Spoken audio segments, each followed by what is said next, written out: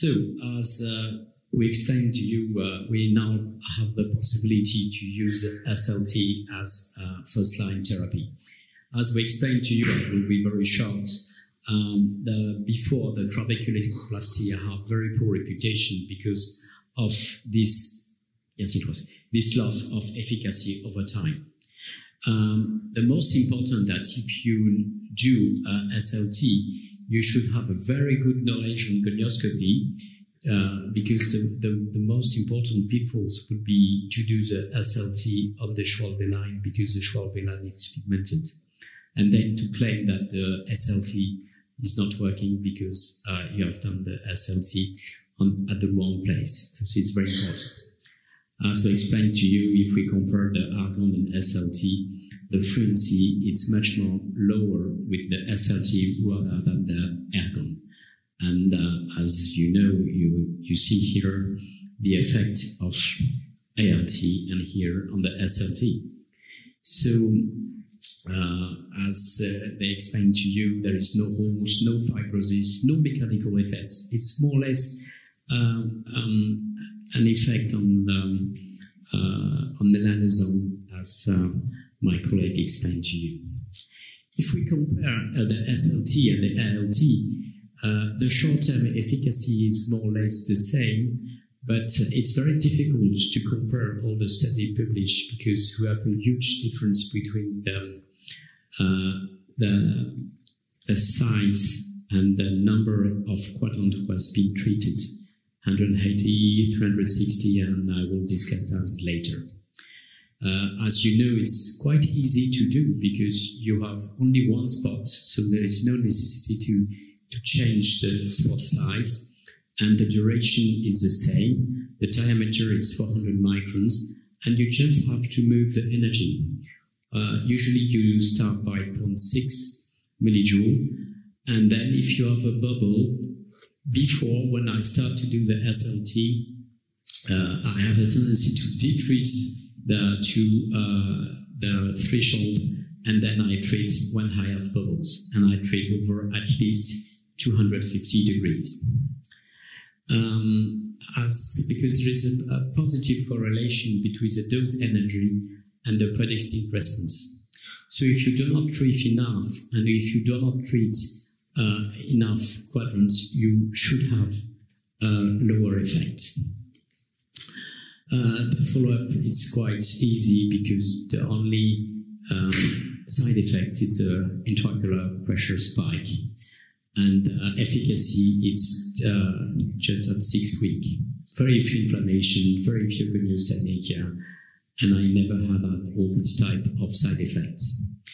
There is no contraindication except, of course, angle closure glaucoma and all this glaucoma, especially juvenile glaucoma, which are surgical glaucoma. So indication, it's primary open-angle glaucoma, pigmentary glaucoma exfoliative. It should be done, it could be done before the surgery, of course, to avoid polytherapy, but as first line. Why as first line? Because usually we have the tendency to treat first by medical therapy and then to propose SLT after. But we have now the possibility to treat before this awful visual field. And I see a lot of patients referred for surgery or SLT and say, I tried all the drops and then I arrived to do something. So the first line therapy for SLT has been proposed a long time ago by a colleague, a friend of mine from Israel, Shlomo Belamed. It has been published a couple of years ago, as you see. And he proposed a randomized control, an randomized study with SLT as first line, as primary treatment for open-angle glaucoma. And as you know, there is now another one study done by a friend from UK, Gus Gazzard, who has been published this study called the LIGHT study, which is a multi-center randomized control trial.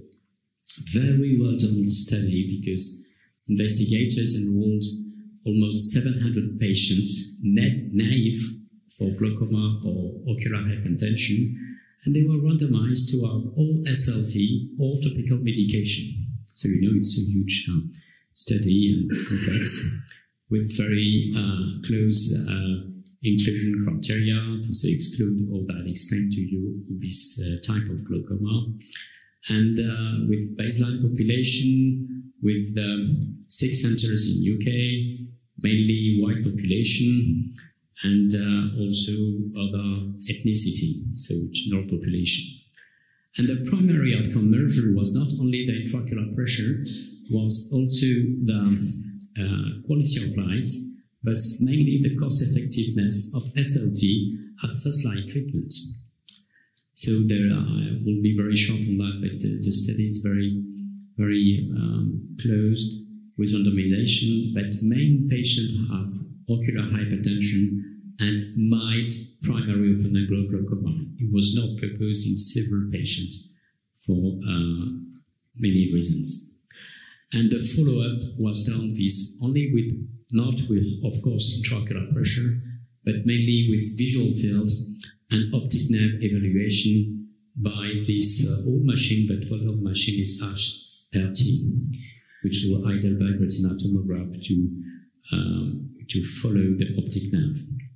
And the results at 3 years was that almost 74.2% of patients of SLT were drug-free, so were controlled without any medications. So very good result for the long-term follow-up at 3 years. But there is no systemic adverse events associated with SLT, only one intraocular pressure spike, and a huge decrease of cost. So it's interesting. So the primary SLT appears to be a very cost-effective alternative to drops with very minimal side effects. But you should know, say, only 3 years. So I've had the first SLT in France 20 years ago, and we published 12 years results a couple of years ago with long-term results in my department showing that we have treated 360 degrees with very good results on primary open-angle glaucoma and also pigmentary glaucoma. Over 12 years, the decrease was 31.9%, so very good intraocular pressure, with decreased number of medications. But the main problem was lost patients. Most problem is that the patients think that they will be cured with the SLT. As, for instance, patients who say, I have myopia, I would like LASIK to remove my myopia, and I would like SLT to remove my glaucoma. And it's not a classic story. Because initial efficacy was good, but the loss efficacy over time was 10% per year.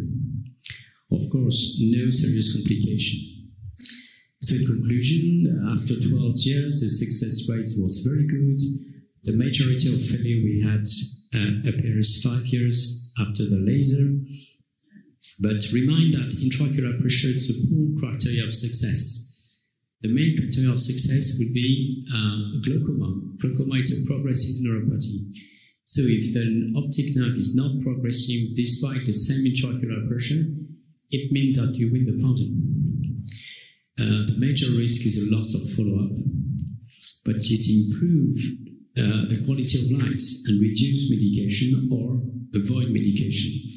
So it could be and should be an option as first-line therapy, but mainly it's obviously an alternative to a heavy medical treatment.